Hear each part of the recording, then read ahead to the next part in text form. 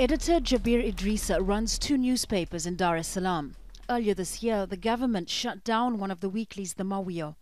That's after it published criticism of the outcome of elections on the semi-autonomous island of Zanzibar. It has been the cry by the government, even with Mawio, that we are publishing seditious materials. In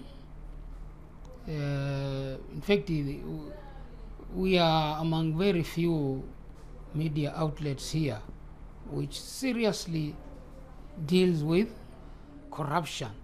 Idrissa says he was arrested and the government withheld advertising contracts to force the paper to shut down.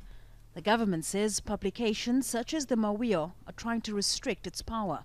This country has got about 50 million people. Suppose everyone is allowed to do whatever he wants, this country will be chaos, you see. So if there are people who are arrested, they are arrested because they violated some of the laws of the country. Some media outlets say they're being targeted for criticizing President John Magufuli and the government.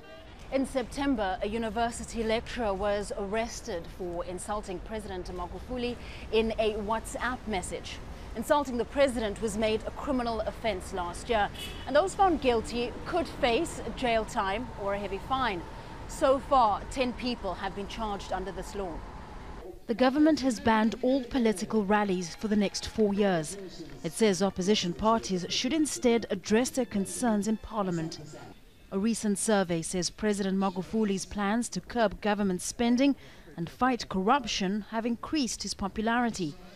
The main opposition party, Chadema, says the president's anti-corruption drive is a smokescreen.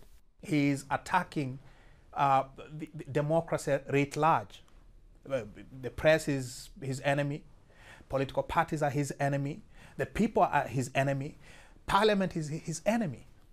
It's one of the very first things he did upon coming to power, to shut down live coverage of parliamentary proceedings. The government says turning off the TV coverage was to cut down on costs. Chadema has twice called off protest rallies against what it calls repressive laws. The party says it fears the government's response to opposition protests.